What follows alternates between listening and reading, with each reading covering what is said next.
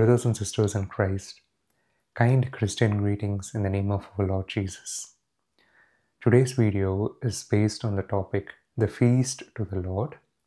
We see it mentioned in Exodus 32nd chapter, 5th verse. Let's read it. And when Aaron saw it, he built an altar before it, and Aaron made proclamation and said, "Tomorrow is a feast to the Lord." Let's understand the background. Israelites were slaves in Egypt. Using Moses, our Lord brought them majestically from the bondage of slavery.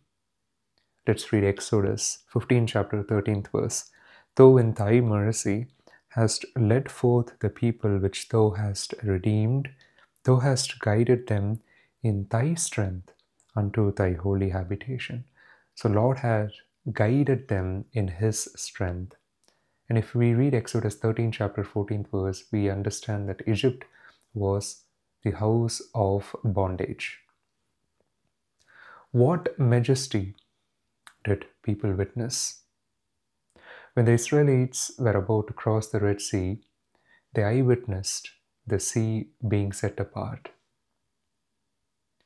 After a while, God calls Moses so that he may give some commandments, that he may establish some principles among the people.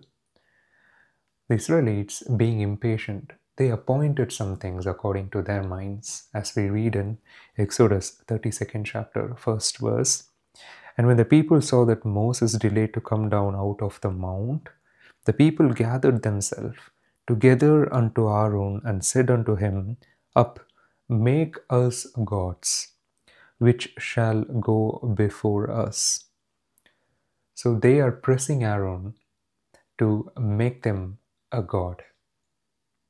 And Aaron is replying to them in 2nd verse, "Break off the golden earrings which are in the ears of your wives, of your sons, and of your daughters, and bring them unto me." So they are bringing all of them to Aaron. In 4th verse, we understand that Aaron fashioned it with a graving tool after he had made it a molten calf. And they said, "These be thy gods, O Israel, which brought thee up out of the land of Egypt."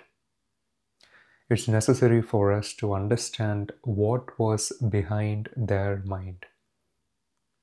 After doing this, Aaron says in 5th verse, "And when Aaron saw it, he built an altar before it, and Aaron made proclamation and said, Tomorrow is a feast to the Lord."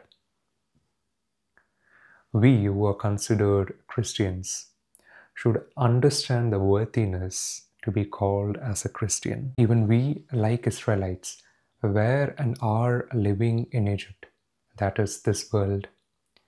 Egypt was considered as the house of bondage because Pharaoh enslaved the people. Similarly, Satan, who is described as the god of this world, is working at present, and we are released from the bondage of sin. Let's read a couple of verses concerning Satan. 2 Corinthians 4th chapter, 4th verse. "In whom the god of this world hath blinded the minds of them which believe not." And also John 14 chapter 30th verse says that the prince of this world cometh. In shadow, we saw the Israelites being released from the bondage of slavery through Moses, and they journeyed towards Canaan. In object, everyone who has accepted Christ as their Redeemer is being released from the bondage of sin through antitypical Moses, that is Jesus Christ, and are journeying towards heavenly Canaan. So we concluded that Egypt can be compared to the world, Israelites to Christians, and Pharaoh to Satan. The Israelites, being impatient, they wanted to fashion God according to their minds. Likewise, Christians who were released from Egypt, that is, from this world, wanted to fashion God according to their minds. Like Aaron, some have symbolically done the same. Ears symbolize understanding. As we read in Matthew 13, chapter 9th verse, "He who has ears, let him hear." And also in 13th verse it says, "Hearing they do not hear, nor do they understand." Therefore, ears symbolize understanding. People gave golden earrings. Gold symbolizes good character. How? We know that gold never changes its character. Likewise, the first gold we are reminded of is our Lord Jesus Christ, because he never changes his character. As we read in Hebrews 13 chapter 8 verse, Jesus Christ is the same yesterday and today and forever.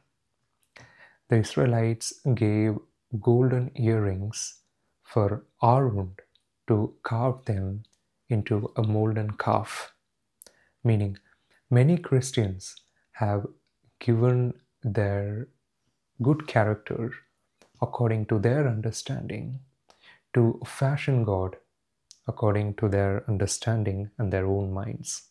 The problem is, good thoughts have resulted in evil outcomes. Many see good thoughts in Christians, but due to short-sightedness, fail to see the resulting evil outcomes. Without understanding the majesty of God, many Christians have made God according to their minds. They do not stop here. They claim that it was this God who brought them out of Egypt, that is, this world. Many Christians, from their good thoughts and characters, they establish a nature of a Christian based on their own understanding.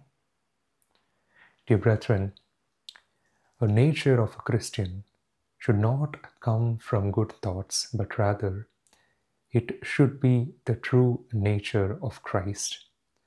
Like how Jesus Christ fulfilled and walked according to the commandments.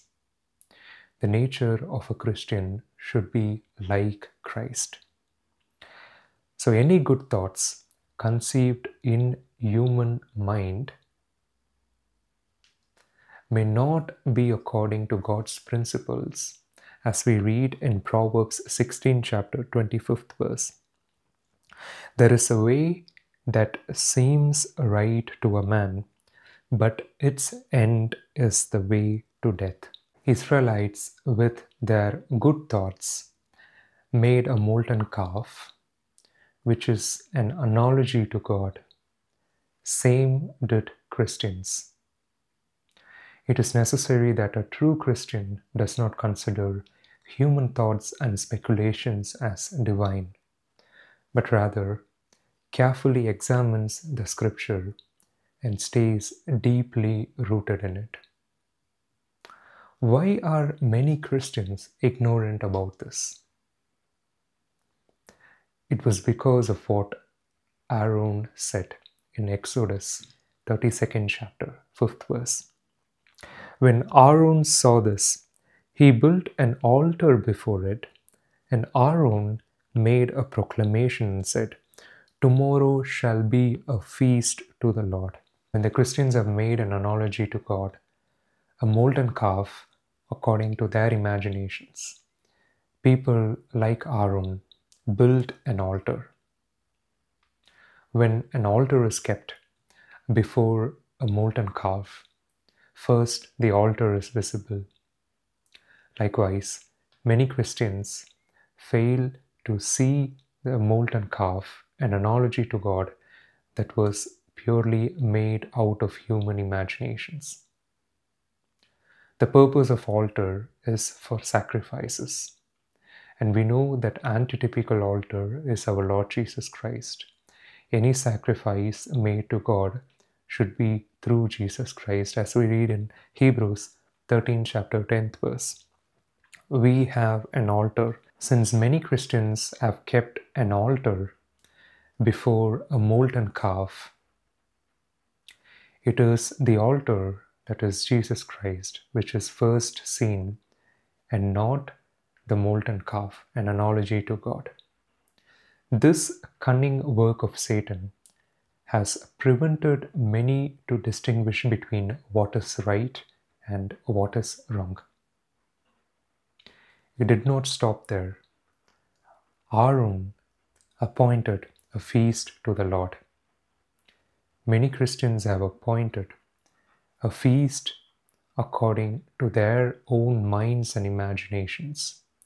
There is an upcoming feast next month. We see no scriptural evidences or support for this upcoming festival. Dear brothers and sisters, let us be careful that we do not consider good thoughts and human speculations as divine. We have been called for a heavenly calling. Let our thoughts be from the Bible, from the words of our Lord Jesus Christ, that we may be worthy for which we have been called to inherit. May our Lord's care and protection be with us. Amen.